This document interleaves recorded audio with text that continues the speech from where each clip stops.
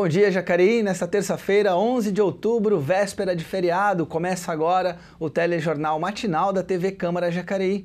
E você confere com a gente como foi a primeira reunião entre o prefeito Hamilton Mota e o prefeito eleito Isaías Santana. E também, moradores do Cidade Salvador promovem Dia das Crianças para o bairro e região. E no segundo bloco, recebemos o vereador Fernando da Ótica Original, reeleito para a próxima legislatura. E comigo aqui no estúdio estão os jornalistas Ícaro Leal e Cibele Sugano, além, é claro, de Daniel Mendes, que está lá no Pátio dos Trilhos e vai trazer informações para a gente. Bom dia, Ícaro. Bom dia, Cibele. Ícaro, qual é o seu destaque nessa véspera de feriado? O destaque que eu tenho é a atenção que o motorista tem que ter ao trafegar pela rodovia Presidente Dutra, com a grande quantidade de pedestres que estão fazendo a romaria até Aparecida por conta do feriado nacional que a gente tem amanhã aqui no país, né? A gente sabe que muitos transitam ali na beira, na margem da pista, né? Que gera um pouco de preocupação, né? Com algum acidente ou alguma outra coisa que possa ocorrer ali. Então, a própria CCR Nova Dutra liberou uma cartilha com algumas dicas que o próprio pedestre tem que ter para fazer essa romaria se for necessário fazer pela Dutra, né? A primeira sugestão deles era que a pessoa faça por uma outra rota que existe, ligando a cidade de Mogi das Cruzes e Aparecida. Mas caso não seja possível, caso a pessoa queira fazer pela Dutra, que ela use roupas coloridas ou aquelas faixas refletivas, né? Não caminhe durante a noite, não descanse próximo da pista, se possível andar em fila indiana, não andar em grupos aglomerados no acostamento principalmente e, se possível também, que vá no sentido contrário aos dos carros, né? Só para título de curiosidade, né? O feriado, na verdade, de Nossa Senhora Aparecida, né? Celebrado nesse dia. Foi instituído o feriado em 1980 por causa da vinda do Papa João Paulo II, mas na verdade essa data foi escolhida por causa que também coincide com a data do descobrimento da América por Cristóvão Colombo em 1492. E já era celebrado antes de ser feriado por causa da Convenção dos Bispos, eles já tinham feito essa data em 1953. Então, só para título de curiosidade para a gente saber. Então, você que está trafegando pela rodovia Presidente Dutra, tome cuidado com as pessoas que estão ali no acostamento para que nenhum incidente ocorra nesse feriado. A Basílica de Aparecida espera receber cerca de 160 mil pessoas só na data de amanhã. E no ano passado a gente sabe que fizeram esse trajeto pela rodovia Presidente Dutra cerca de 7.600 pessoas. É gente pra caramba, né? Aí você que também quer aproveitar o feriado de amanhã, fique atento que o movimento então na rodovia Dutra deve ser intenso aqui em toda a região do Vale do Paraíba, né? Exatamente. Cibele, tem algum destaque para essa terça-feira? Tenho sim, Elton. Quero lembrar a todos vocês que sexta-feira, dia 14, às 19h30, acontece aqui na Câmara Municipal a sessão solene em homenagem aos professores. Sempre acontece com 2 professores, um da ativa e um professor aposentado. E esse ano vão ser homenageados os professores da Escola Municipal, professora Beatriz Junqueira da Silveira Santos, da Escola Estadual, professor João Feliciano e do Colégio Alcance. Lembrando, dia 14/10, sexta-feira, às 19h30, venham, participe, também vai ser televisionado aqui pela TV Câmara. E ontem, no Paço Municipal, aconteceu o primeiro encontro entre o atual prefeito de Jacareí, Hamilton Mota, e o prefeito eleito para 2017, Isaías Santana, para juntos discutirem como será a transição de governo. Por mais de 1 hora, a portas fechadas, os dois se reuniram para detalhar como será esse trabalho. Confira na reportagem de Haroldo Moser. Os próximos 3 meses serão de muitos encontros e reuniões para a nova equipe de transição do governo do prefeito Hamilton, do PT, para o futuro governo do prefeito eleito Isaías Santana, do PSDB. O primeiro encontro aconteceu no Paço Municipal e os 2 prefeitos se reuniram por mais de 1 hora. A TV Câmara acompanhou o início dessa reunião e o prefeito Hamilton nos disse que pretende que a transição seja feita de maneira transparente para que ele ganhe tempo para administrar Jacareí. A minha proposta é colocar 2 ou 3 secretários para que a gente possa organizar melhor isso, né? Concentrar as informações para que fique mais fácil, tanto para a nossa equipe gerar as informações necessárias para o prefeito eleito, como para ele também ter um ponto único para ele poder ver, questionar, voltar, levantar as informações. Mas ainda vamos acertar esses detalhes, mas acredito que será muito bom para a cidade, porque o prefeito foi eleito, nós estamos encerrando uma administração de 8 anos, portanto, a gente tem muitas informações, tem muitas coisas em andamento, e eu acho fundamental o prefeito eleito ter todo o acesso para que ele, ao chegar aqui, a partir do dia 2 de janeiro, já tenha todas as informações, para que ele não gaste esse tempo, para que ele ganhe tempo para a cidade. Isaías também comentou sobre como gostaria que acontecesse a transição durante esses 3 meses. O mais importante é que a nossa equipe de transição receba as informações, receba os projetos em andamento, para que a gente possa tomar pé, já que 2 de janeiro o governo continua, a cidade continua, e quem assume deve dar continuidade com o mesmo grau de eficiência que tem sido tocada a administração. Perguntamos também sobre a escolha do seu vice e atual vereador Edgar Sazak como integrante do grupo de transição. Sim, o vice está inserido no dia a dia, já acompanha bem a administração e é vereador em exercício. Acho que é a pessoa ideal para estar fazendo esse trabalho.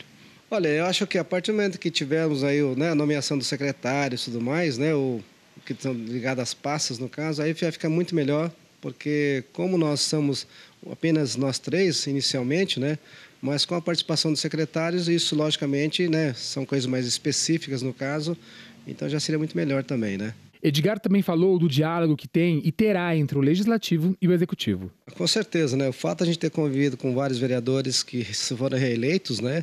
Eu acho que isso ajuda bastante. E uma coisa que eu sempre falo, né? Durante o período eleitoral, nós temos as nossas cores partidárias, né? A partir do momento que você se elege e tudo mais, aí acho que as cores têm que ser um pouquinho de lado e trabalhar em prol da cidade. Serão 3 meses para que o prefeito eleito conheça de fato como será o seu começo de governo em 2017. Em tempos de crise, ele sabe que não será fácil e precisará apertar o cinto das contas públicas. É claro que a gente vai tomar pé da situação a partir de agora, mas a gente sabe que vai ter que enxugar, vai ter que apertar o cinto e vai ter que manter um regime de bastante responsabilidade fiscal, coisa que o prefeito Hamilton já tem cumprido nos últimos 2 anos, que a gente tem acompanhado um pouquinho à distância, mas acredito que as coisas estejam sob controle. Perguntamos para o prefeito Hamilton se depois de 16 anos no governo, quase 8 de sua gestão, se o sentimento era de dever cumprido. Sem dúvida, sem dúvida. Como o próprio prefeito eleito comentou, uma segunda gestão bastante diferente da primeira, onde nós tínhamos uma capacidade de investimento muito alta, e essa segunda gestão com 2 anos de uma crise profunda, que ainda deve se arrastar por um período de 2017, mas que fizemos com a maior responsabilidade possível. Muito bem. Chama a atenção, né, o tom, né, do discurso, né? Se as campanhas políticas fossem realizadas nesse tom, né, acho que aí sim a gente ia começar a ver uma mudança de fato na política, né? Um tom tanto de reconhecimento daquele que venceu, né, em relação ao trabalho que foi realizado pelo outro, também o acolhimento daquele que está no poder agora a quem está chegando, né? Isso é muito interessante. Aí me lembra um pouco o seu destaque também, Ícaro, da questão dos peregrinos que estão pela rodovia Dutra. A Igreja Adventista montou em Taubaté uma tenda para atender os peregrinos católicos que estão passando pela rodovia Dutra. Então, eu acho legal, essa matéria vem, esse tom de conciliação, esse tom de colocar acima qualquer tipo de diferença em prol de um objetivo comum, é o que mais me chamou a atenção nessa matéria aí do Haroldo, e aí lembrei essa questão dos adventistas e os católicos ali na rodovia Dutra. Sim, Desculpa. Eu acho que a cidade não pode parar, né? Então, independente das cores partidárias, né, eles devem... O princípio democrático deve ter essa continuidade, né? Tem que ter essa equipe de transição, e isso é natural e saudável para a nossa cidade e para a população inteira de Jacareí. O próprio Isaías, complementando isso que você falou, ele diz que o bem é o bem comum, é o bem da cidade, né? Independente de ter pessoas da oposição ou não, serem partidos diferentes, eles vão lutar pelo bem da cidade, inclusive mesmo com os vereadores que foram eleitos que são da oposição, todos eles querem o bem da cidade, é isso que eles vão tentar fazer nessa transição, lutar pelo bem da cidade independente de ideologia. É muito importante a transição, independentemente dos aspectos políticos que envolvem uma disputa eleitoral, né? Existem, é claro, as questões administrativas da cidade, como muito bem falou Ícaro, essas não podem parar. E um grupo de moradores se reuniu com o objetivo de proporcionar um Dia das Crianças especial lá na região da cidade de Salvador. O repórter Daniel Mendes nos traz as informações. O Dia das Crianças para moradores do bairro Cidade de Salvador e região será muito especial. Isso porque os moradores se organizaram para realizar o Dia das Crianças Solidário. Para falar mais sobre este assunto, estou aqui com um dos organizadores, Danilo de Almeida. Danilo, como é que será esse evento? Esse evento, a comunidade, a região se uniu ali para te dar um dia de alegria para a criançada, que nesse dia não ia ter nada e a gente resolvemos se unir, nós da comunidade, e fazer. Vai ter bastante brincadeiras, muitas empresas estão se comovendo e ajudando a gente também, levando aí, vai ter bolo para a criançada, doces e muita gincana. E além de show musical também, que a gente conseguimos ali, a parceria aí de uma dupla sertaneja lá que vai estar cantando lá pra gente. Então vai ser bem legal, é para as crianças e as crianças precisam mesmo de um dia especial, aí um dia de alegria e nós da comunidade se reunimos para fazer esse dia acontecer. Bom, além dos brinquedos, além da música, vocês vão ter ali um momento muito especial também com um bolo, né? Como é que foi feita a realização disso? Como é que as pessoas podem também contribuir, que eles ainda podem contribuir para esse evento, né? Então, a comunidade se reuniu, todo mundo, e cada um ajudou com alguma coisa, ou uma farinha de trigo, açúcar, e a gente vai fazer um bolo de 5 metros, para estar ajudando aí para as crianças no Dia das Crianças. É um dia especial, é um dia que a comunidade se sensibilizou bastante e a gente quer fazer esse dia ficar marcado aí na cabeça dessas crianças que precisam, às vezes, de um olhar, de uma ajuda, e por isso a gente está pedindo aí a contribuição ainda da comunidade. Quem puder nos ajudar, ou com refrigerante, que estamos precisando com ajuda com refrigerante, ou você que trabalha com uma empresa de festa, tem algum brinquedo, uma cama elástica, ou alguma coisa puder nos ajudar também, estamos aceitando. E aí a gente está contando muito com a participação da comunidade e também dos empresários da região. Quantas crianças, mais ou menos, vocês estarão atendendo com os brinquedos? Quantas crianças? Qual é a previsão? São 700 crianças da região, né? E a gente espera ainda ampliar isso aí, porque tem muitas crianças que uma conta para outra e acaba indo na festa. Então, no momento, 700 crianças. E a gente está precisando muito da ajuda da sociedade, da ajuda do pessoal do Estado de Salvador, do Santa Marina, Parque dos Príncipes, Vila Real. Juntar todo mundo para a gente fazer uma grande festa para as crianças ficarem muito felizes, ter um dia especial, que é isso a nossa intenção, é dar um dia diferente para essas crianças. Então, só para confirmar, então, quando é que acontece, qual horário e onde vai ser? Então, o evento vai acontecer no dia 12 de outubro, a partir das 3 horas da tarde, na rua Rosalina Guerra de Miranda, cidade de Salvador. Vocês, todo mundo da região, da comunidade, quiser participar, pode ir, vai ser muito bem recebido, vai ser bem legal. E a gente conta aí com a participação de todos, porque é um evento que vai ficar marcado aí na cabeça de cada criança que vai estar indo nesse evento. Certo, parabéns pela iniciativa, muito obrigado pelas informações. Então, só para confirmar, o evento acontece no bairro Cidade de Salvador para os moradores de toda a região, no dia 12, às 15 horas, na rua Rosalina Guerra de Miranda. E quem quiser mais informações, pode ligar no telefone do Danilo, que é o 98875-1094. Daniel Mendes para a TV Câmara Jacareí, a TV pública da cidade. Muito bem, ficou aí o recado do Danilo, que é um telespectador da TV Câmara e nos procurou para trazer essas informações sobre esse Dia das Crianças solidário. É isso, TV Câmara, TV Pública da Cidade, nós estamos aqui abertos para a população, para você que está nos assistindo, trazer informações, nos trazer pautas e informações para que a TV possa cobrir o que acontece em Jacareí. E vamos ver então como é que fica o clima hoje e amanhã aqui em nossa cidade?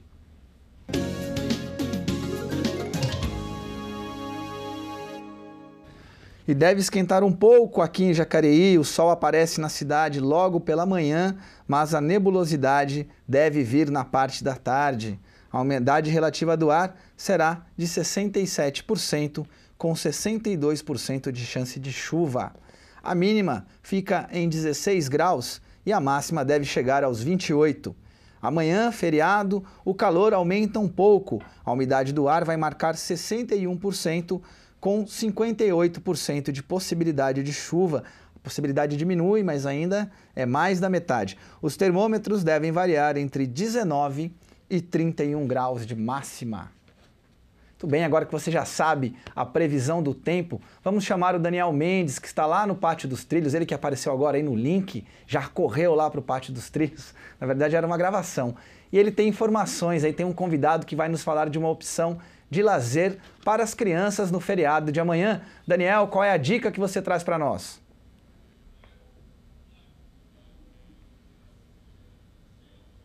Sem retorno aqui, tá? A cidade tem muitas atrações. Eu estou aqui com a Iris Yasbeck para falar sobre esse espetáculo que acontece aqui na cidade, Procurando Luiz. Iris, né? Muito bom dia para você. Conta pra gente um pouquinho desse espetáculo. Como é que é? Bom dia. Bom, esse espetáculo é inspirado no universo poético do Luiz Gonzaga e com a linguagem voltada para as crianças. Então tem assim o cenário, iluminação, tudo desenhado pensando nisso. E um espetáculo bem divertido, bem musical, né? Porque fala do Luiz Gonzaga. Então aí vocês vão conferir vários. A gente tem zabumba, tem sanfona, tem triângulo, tem um universo bem do Luiz Gonzaga mesmo, mas voltado para as crianças, o universo poético do Luiz Gonzaga. Então assim, é bem divertido, vale a pena conferir. Quem puder, estiver em Jacareí amanhã, tem 2 sessões. Às 15 horas e às 16 horas. É gratuito, só chegar, trocar o ingresso, retirar o ingresso no Teatro Municipal da cidade. Bom, você falou que é uma peça realmente com uma linguagem bem especial para as crianças. Falando um pouquinho sobre o Luiz, né, contando para as crianças, como é que foi esse desafio de preparar um espetáculo com uma linguagem bem adequada para as crianças? Como é que vocês tiveram essa preparação, o estudo, como é que vocês fizeram isso? Sim, foi bem legal. O espetáculo foi desenvolvido em São Paulo no ano passado e o texto foi desenvolvido para esse trabalho. Então o dramaturgo criou um texto a partir das cenas, da história do Luiz Gonzaga e também com uma licença poética, né? Com bastante imaginação. E a gente conta com a direção do Gustavo Kurlat, que é cara muito bacana, muito especialista nessa linguagem, tanto da música quanto das crianças. Então, assim, a gente teve um trabalho bem legal, uma preparação corporal, preparação vocal. Então, o trabalho foi bem cuidado, bem desenvolvido para chegar onde a gente chegou hoje. Agora, amanhã a gente começa uma circulação pelo interior de São Paulo. Jacareí é a primeira cidade, depois a gente vai circular por outras cidades. Até o final do ano vamos estar rodando aí com Procurando Luiz pelo estado de São Paulo. Com relação à idade, tem idade mínima para poder estar participando? Como é que está sendo com relação a isso? Olha, a idade é bem relativa, porque depende muito da criança, né? Assim, de quem está mais habituado aí ao teatro, indo com os pais, tal. Tem criança bem pequenininha que vai e fica numa boa. Mas as crianças mais velhas curtem também, porque o espetáculo tem uma linguagem bem legal, que eu acho que os adultos também vão curtir. Então não é um espetáculo só para criança pequena, não. Então é um espetáculo para todas as idades. A gente recomenda, eu acho que está na recomendação a partir de 4 anos, mas isso é bem relativo. Acho que vai bem de cada criança, né? Que a criança está acostumada a ir ao teatro e tal. Mas é bem legal ir, levar, porque a gente vai formando o público já desde pequenininho, né? Verdade. Com relação ao ingresso, tem algum custo esse ingresso? Onde é que a pessoa pode estar adquirindo? Não, os ingressos são gratuitos. É só retirar no próprio teatro, lá na bilheteria do teatro. Então é um teatro grande, então tem bastante lugar, vão ser 2 sessões. É bom chegar um pouquinho antes, né, para retirar, porque é gratuito, mas os ingressos são entrada franca. E lá mesmo no teatro, então, pode retirar o ingresso? Lá mesmo no teatro, só chegar um pouquinho antes e retirar o ingresso. Tá certo, Luiz. Muito obrigado pelas informações. Bom, então lembrando, Elton, que a peça Procurando Luiz, esse espetáculo acontece amanhã aqui em Jacareí, em 2 sessões, umas 15 horas e outras 18 horas. Então, entrada franca. Tem que chegar com antecedência para poder fazer a retirada de ingresso. E o espetáculo acontece no Teatro Municipal de Jacareí, que fica na Avenida Engenheiro Davi Monteiro Lino, número 595, ali no Parque dos Sinos, né? Então, todo mundo está convidado. Então, amanhã, 2 sessões, às 15 horas e às 18 horas, Procurando Luiz, espetáculo voltado para as crianças. Lembrando que, além desse espetáculo, a Fundação Cultural preparou diversas atrações durante todo o dia. A partir das 10 horas da manhã, aqui no Parque da Cidade, tem atrações voltadas para as crianças, tem o mágico Lucas Vieri, várias atrações, brincadeiras, que a criançada também vai poder se divertir um pouquinho antes e daqui seguir então para o teatro. Voltamos ao estúdio com você, Elton. Muito bem, confirmando então, ali na sala Ariano Suassuna, no Educamais Jacareí, ao lado da rodoviária municipal. Muito bem, logo mais, depois do intervalo, vamos receber o vereador reeleito Fernando da Ótica Original, que vai estar aqui no estúdio batendo um papo conosco. Não saia daí, o Bom Dia Jacareí volta já.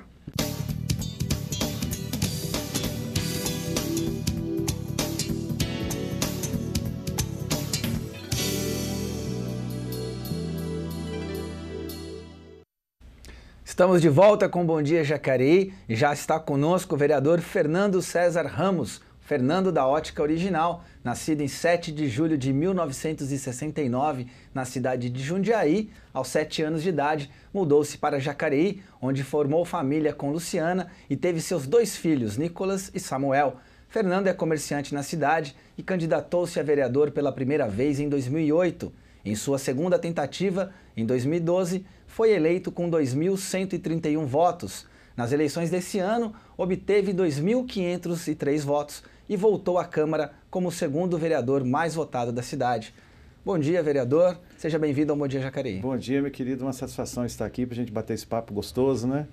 Entendeu? E vamos começar a bater esse papo aí, que com certeza a população quer saber mais do nosso mandato, das coisas que a gente tem em mente para elaborar, né?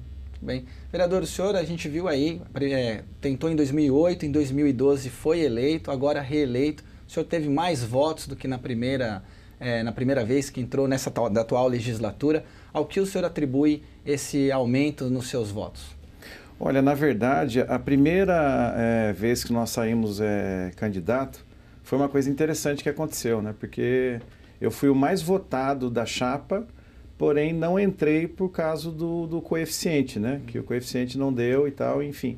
Então, uma experiência muito diferente, né? Uma experiência que dói, vamos imaginar assim, né?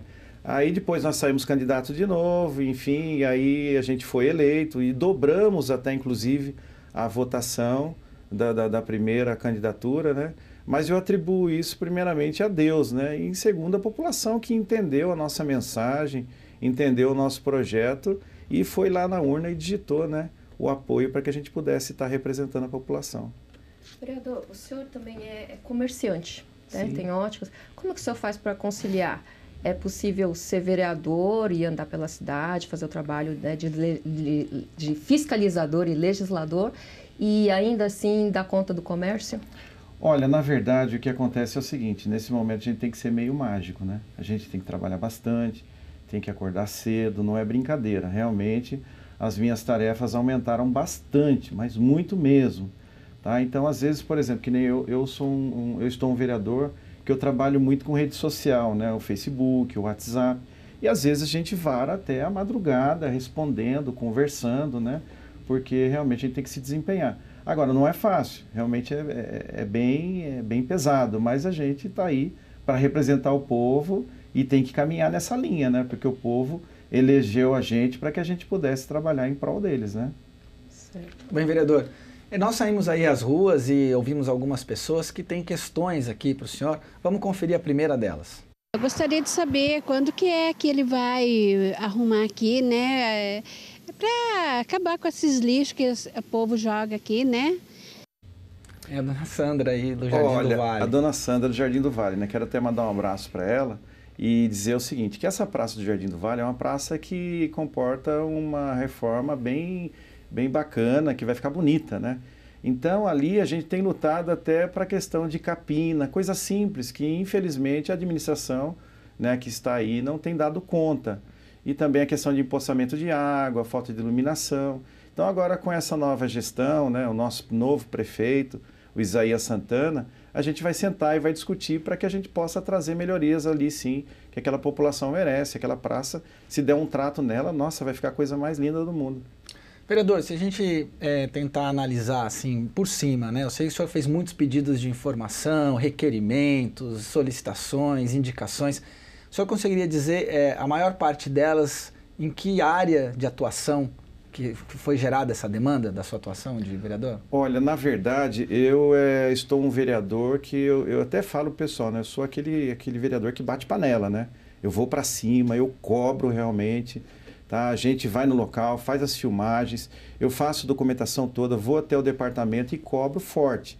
Então, a questão dos atendimentos, dos retornos, eu acredito que praticamente em todas as áreas, né? Desde um buraco na rua, uma poda de árvore, mas o que me chama muita atenção é a questão da saúde. A questão da saúde, por exemplo, eu sou aquele vereador que vou até a Santa Casa e cobro. E por incrível que pareça, eu entro assim e não, desculpa, eu não peço licença.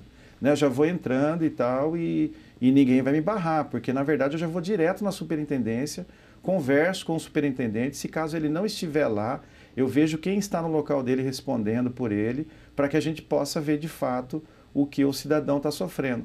Porque são inúmeros fatos, sabe? Como, por exemplo, a questão de um senhor de 80 anos de idade que estava com o pé todo necrosado, né, até a canela, necrosado, e relato da enfermeira, que a enfermeira estava tirando bicho do pé dele com a pinça. Pra você ter uma ideia da situação que estava esse senhor sofrendo. Então, é um caso que marcou bastante, né? Dentre tantos que eu já fui cobrar. E aí eu fui lá, fiz uma frente e tal. Por quê? Porque precisaria fazer uma amputação dos pés dele, né? Porque não tem mais condição. E aí aquela enrolação, 15 dias, esse senhor sofrendo lá. Ele ficava só numa posição na cama, porque o sofrimento era muito grande. Então, eu fiquei muito feliz, porque depois que a gente fez a intervenção, a Santa Casa tomou as devidas providências, né? Mas é chato, porque a gente tem que ir lá para acontecer isso, eu acho que não precisaria, né, chegar nesse ponto. Então, eu acredito que a saúde é um ponto que dá muita satisfação, porque você trabalha direto com o ser humano, né? E o ser humano é a nossa bandeira. A gente tem até no nosso partido, Partido Social Cristão, que é o ser humano em primeiro lugar. O senhor realmente foi marcado por uma fiscalização bem forte em relação ao atual governo. Essa fiscalização vai continuar agora que o senhor faz parte da base do governo? Olha, na verdade é o seguinte, tudo é muito novo para mim, né? Porque até então eu estava na oposição. Por que que eu estava na oposição? Porque a gente via vários pontos, inúmeros pontos da atual administração que não condizia com aquilo o que eles foram eleitos para fazer.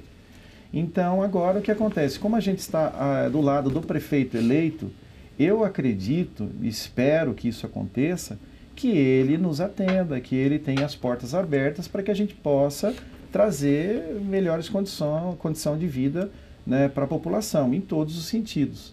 Agora, é natural que se caso eu ver que também não está sendo atendido à altura, aí a gente vai ter que também adotar uma nova postura, né? Mas eu acredito que isso não vai acontecer, eu acredito no potencial do nosso prefeito, o Isaías Santana, que foi eleito, né? Eu acredito que vai ser um mandato assim que vai ajudar muito a população. Bem, vereador, vamos conferir aí mais uma pergunta da população. A única coisa assim, é mais assim mesmo, uns aparelhos para a gente fazer uma ginástica aqui perto de casa, né? Mais perto. Mas demais o bairro aqui é muito bom. A dona Rosa está contente lá com a Cidade Jardim, mas fala da questão dos aparelhos de ginástica. A Cidade Jardim, ela está falando dos aparelhos de ginástica, mas eu tenho uma reivindicação muito forte no Cidade Jardim, que é o quê? Que é com relação à pavimentação. Né? O Cidade Jardim está precisando de um recapeamento geral lá, muito buraco no bairro, né? Agora, a questão das academias ao ar livre, essa é uma condição do quê? Que o governo anterior trabalhou em cima das emendas parlamentares. Ou seja, são aquelas emendas que os vereadores conseguem com os seus deputados estaduais e federais, trazendo para o município, para fortalecer o orçamento do município, e aí para ser empenhado na construção, na implantação das academias ao ar livre. Eu também fui um vereador que nesse mandato, eu trouxe para Jacareí R$500 mil, por intermédio do nosso deputado federal, que inclusive quero agradecê-lo, o deputado Gilberto Nascimento, tá, que enviou para cá R$500 mil, porém o prefeito não deixou eu encaminhar esses R$500 mil, ou seja, por eu estar na oposição, então eu não tive a liberdade de dizer, olha, eu quero que esses R$500 mil vá para tal setor. Então aí o que acontece? A gente ficou, vamos dizer assim, meio que engessado, né? E é natural que eu não ia dizer, olha, então vou mandar a verba de volta. Não, eu falei, então tá bom, não tem condição de indicar, não tem problema. Então que ajude a cidade e veja o que é melhor, né? Mas a gente vai lutar sim para trazer mais emenda parlamentar para cá, para que a gente possa, quem sabe, estar atendendo essa demanda que são as academias ao ar livre. Muito bem. Vereador, o senhor falou da questão da oposição. Nós tivemos uma mudança agora, né, para a próxima legislatura.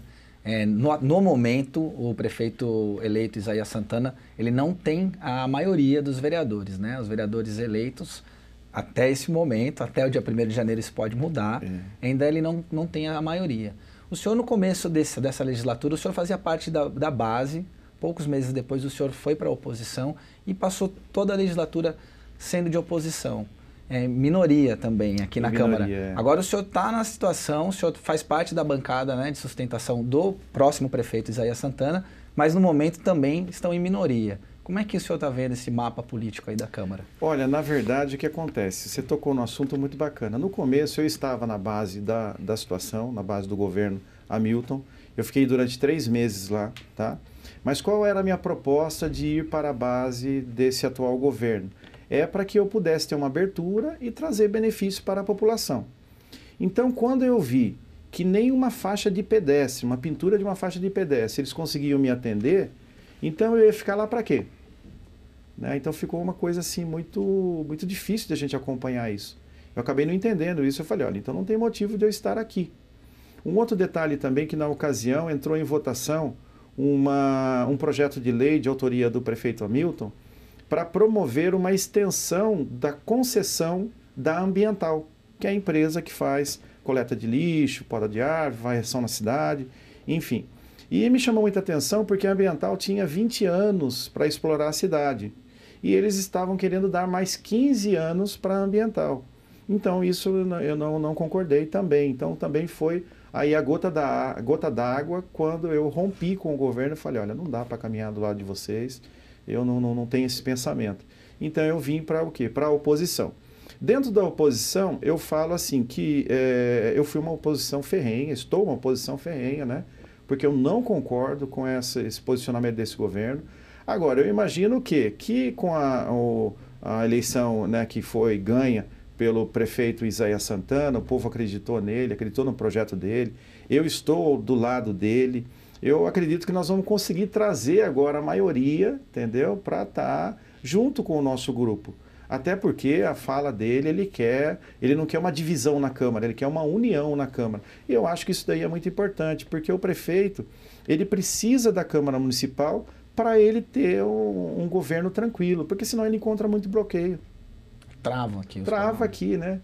Entendeu? Então o que a gente quer? A gente não quer nada demais. O que nós queremos? Queremos que o prefeito, né, atenda a população, dentro dos quesitos, lógico, a gente sabe que tem as limitações, mas ainda que não consiga atender, que abra uma discussão, vamos dizer assim, um link com a população, coisa que esse atual não fazia, um governo muito trancado, governo fechado, governo de gabinete, né? Então eu espero que agora o nosso prefeito Zé Santana possa ter esse diálogo aberto com a população, né? Se não dá para fazer, explicar o porquê não dá para fazer. Simplesmente não é olhar para a população e falar, olha, não dá para fazer. Então aí a população fica sem resposta, né? Agora, vereador, uma bandeira que o senhor levantou bastante nessa legislatura foi com relação à cobrança de pedágio da praça aqui de Jacareí. O senhor foi contra que seja cobrado dos moradores da cidade de Jacareí. Sim. Só que a gente sabe também que a CCR Nova Dutra é competência da União. Então, a cidade o município não tem como ficar combatendo isso se é competência da União. Essa próxima legislatura, o senhor vai continuar batendo nessa tecla? E se vai ter mudança na estratégia? Porque a gente já viu que todos esses 4 anos não teve resultado. Como é que o senhor pretende resolver isso? Então, na verdade, o que acontece é o seguinte, o que chama atenção, né, é que esse governo atual, eles nunca fizeram uma frente, tá, com a CCR Nova Dutra, com relação a até mesmo ir e entrar com processo, entendeu? Né, ir pelo campo jurídico e tentar trazer esse benefício para a população. Porque não é admissível. Como pode a placa de Jacareí ter que pagar para entrar e para sair da cidade? Isso é um abuso, gente. Isso aí eu intitulo como uma vergonha. Eu sempre falo que é uma vergonha, né? Então a estratégia que nós vamos adotar agora é o quê? Eu quero também fazer uma frente com o nosso prefeito eleito, Isaías Santana, que por sinal ele também é advogado, né? É um excelente jurista. Eu acredito que nós vamos encontrar um caminho para que a gente possa trazer essa discussão à tona de fato e quem sabe a gente conseguir fazer com que a cidade de Jacareí seja contemplada no sentido das placas de Jacareí não serem cobradas. Porque você percebe o seguinte, que a parte do São João, né, do lado esquerdo do Rio Paraíba, é um lado da cidade que, queira ou não, atrasou o seu crescimento. E eu atribuo que esse atraso de crescimento também está inteiramente ligado à cobrança abusiva do pedágio. Então nós vamos continuar assim, inclusive também eu já estou fazendo uma ponte com o nosso deputado federal, Gilberto Nascimento, para ver o que a gente consegue para que a gente possa trazer isso à discussão e quem sabe sair vitorioso nisso daí, né? Vereador, vamos aí conferir então mais uma questão, a última questão aí da população de Jacareí. Eu queria fazer uma pergunta para o vereador na Fernanda Ótica, o que ele pretende fazer para a área da saúde, então? Principalmente porque casos de oncologia, né, que a gente está assim, mais próximo de ver, tem muita assim, demora, né, as pessoas que necessitam, né? É um sofrimento assim, danado para essas pessoas, né? Muito bem, vereador. A questão da oncologia, né, eu em particular, eu tenho assim uma experiência muito grande, até porque a minha mãe, ela faleceu com 49 anos de idade, teve um câncer na mama, enraizou na coluna, sofreu muito, sabe? Então é uma coisa que faz parte da minha vida, né? Agora, o que chama atenção é o quê? Como que pode essa administração ter deixado inúmeras vezes de pagar o Hospital São Francisco? E aí o Hospital São Francisco teve que diminuir os atendimentos, tá? Aí agora o que me deixa também muito feliz é o quê? É que o prefeito, o qual a gente apoiou e está eleito, também tem um projeto grande dentro da saúde, que no caso seria deixar 3 postos funcionando 24 horas, que vai desafogar a Santa Casa. Então esse é um projeto que deixa a gente feliz. Voltando à questão da oncologia, o que nós temos que fazer? Fazer também uma frente com os nossos deputados para tentar trazer emenda parlamentar, ajudar essa área que tanto sofre, não é brincadeira. A gente sabe que há meses atrás o São Francisco deixou de atender casos da prefeitura de pescoço para cima, ou seja, só atendia situações oncológicas de pescoço para baixo. Então imagina, qual a leitura que a gente tem nesse sentido? É que as pessoas que têm câncer do pescoço para cima estão esperando simplesmente a morte. Isso é muito triste, isso dói. Então a gente vai fazer sim uma frente forte com relação a essa situação. A gente sabe que resolver tudo, eu diria que praticamente é um desafio muito grande, né? Mas eu acredito que a gente pode amenizar e vou sim, inclusive vou continuar lutando nessa área para que essas pessoas possam ser contempladas. Fazer uma pequena, desculpa só um pouquinho, Cibele, fazer uma pequena pausa aqui no bate-papo com o vereador e com a Cibele, pois é hora de saber as notícias do esporte. Ícaro Leal é quem nos traz as informações. Olá, bom dia! O Jacareí Futsal perdeu mais uma partida da Copa Paulista. Dessa vez, o time recebeu o Grêmio Mogi em casa na sexta-feira passada e foi derrotado por 2-1. Jacareí está na última posição do Grupo B com 1 ponto em 3 jogos realizados. O Jacareí Rugby teve 2 partidas neste fim de semana. No Campeonato Paulista de Desenvolvimento, o time B do Jacareí enfrentou o SPAC B e, apesar de vencer a partida por 19-17, não conseguiu avançar à final do torneio. Os jacarés irão disputar o 3º lugar contra o Armada, no dia 29 de outubro, em Casa. O time principal do Jacareí massacrou o Rio Branco por 51-7 e conseguiu vaga na final da Taça Tupi, a 2ª divisão do Campeonato Brasileiro de Rugby.